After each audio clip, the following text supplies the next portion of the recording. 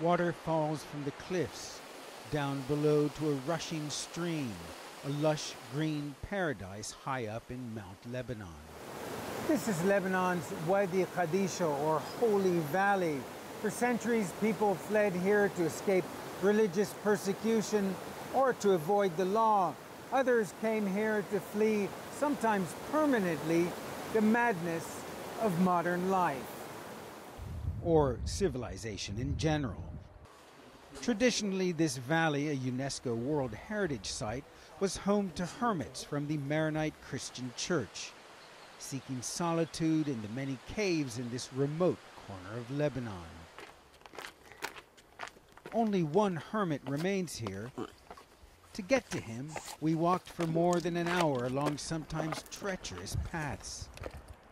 But when we finally reached 84-year-old Father Dariu Escobar, originally from Medellin, Colombia, he had few words for us, as one might expect from a hermit. He did, however, list all the things he must shun.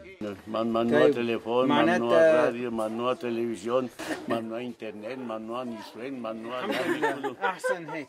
أحسن هيك. بس بدي أسألك كم سنة صار لك هون؟ He's been in Lebanon since 1990 and a hermit in Wadi Qadisha for the last 18 years. His isolation, however, is far from complete. My regards to Trump. On this day, we weren't the only visitors to Father Dario's hermitage. Almost 200 high school seniors trekked here on a field trip.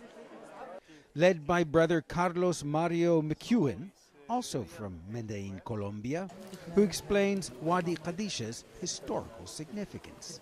Here, during the persecution of the Ottoman Empire, the Christians were in this part, and many of the patriarchs of the Maronite Church are here, buried here. Earthly distractions have whittled down the number of Lebanon's hermits to a mere handful. The candles for the saints and martyrs still burn in these caves, but for how much longer? Ben Wiedemann, CNN, Wadi Qadisha, Lebanon.